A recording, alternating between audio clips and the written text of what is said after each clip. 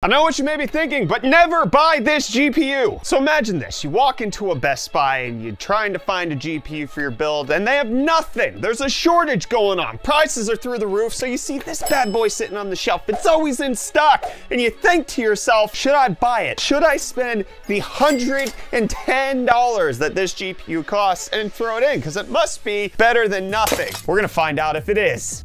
You like these socks?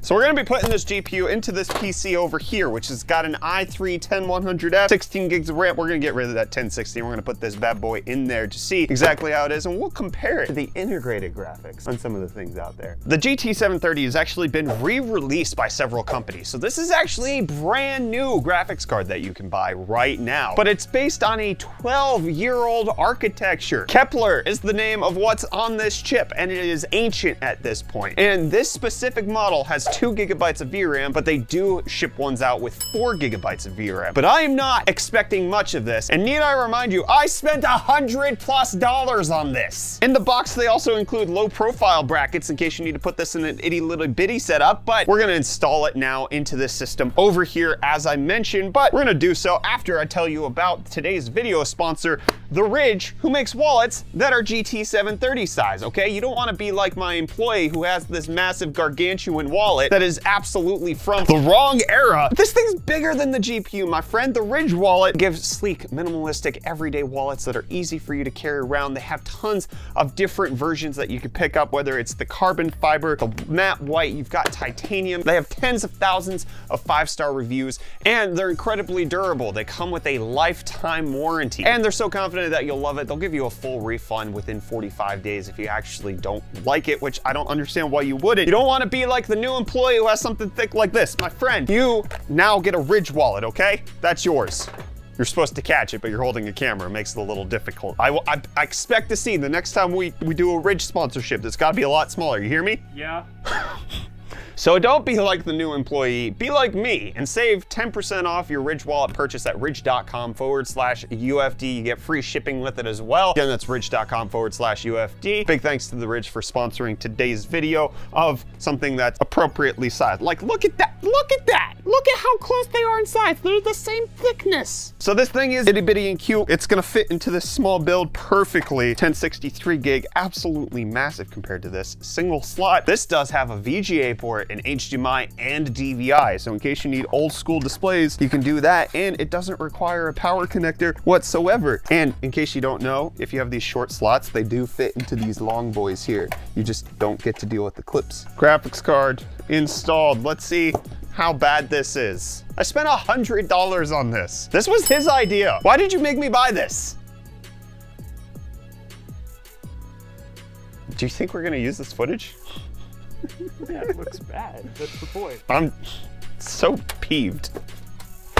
We have a display port to this monitor. I can't even hook up the graphics card. I have to get a new cable out. So I tested the card and it hurt my soul. Oh gosh. So let's start off with the worst first. Elden Ring. Didn't even run. I got a white screen, and then no maidens for me. God of War. Also, no running. You can't be a god, boy, when you're playing with this GPU. Horizon Zero Dawn, that actually did end up working. 8 FPS at 720p, lowest settings possible. Not good. Positive news, Cyberpunk actually ran.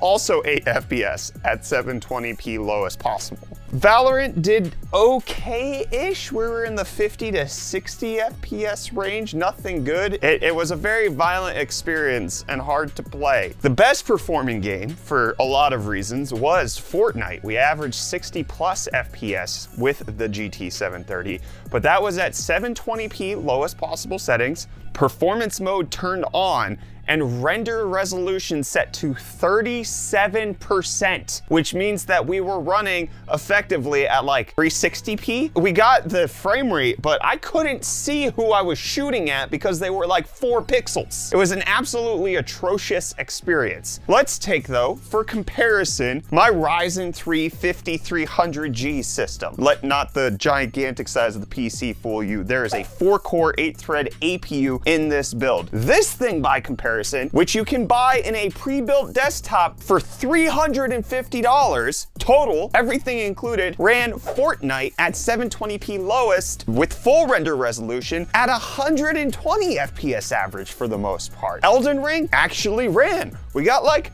40-ish FPS, and Valorant was a couple hundred FPS. A system that can cost you a couple $100 more than the GT 730 actually performed well. And that's why in this GPU drought, if you see this in stock at Best Buy, you say no. You say no thank you. I will not succumb to that temptation. I know $120 for this is absurd. I remember we were paying $100 for a GTX 1060 6GB at one point. You used to be able to get really good performance, but even still, the GT 730, while it may be in stock, is for a very, very small subsect of people who need a tiny GPU that only needs to do display out, and even then, getting an APU makes a lot more sense. Getting something like an i3 10100 would be better. This was awful. Why did you make me buy this? Don't ever make me buy stupid things like this. Are you gonna make me do videos on bad PC parts? Is that your game here? If you wanna see how an APU is actually supposed to perform, go watch our review of the Ryzen 3 5300G right there.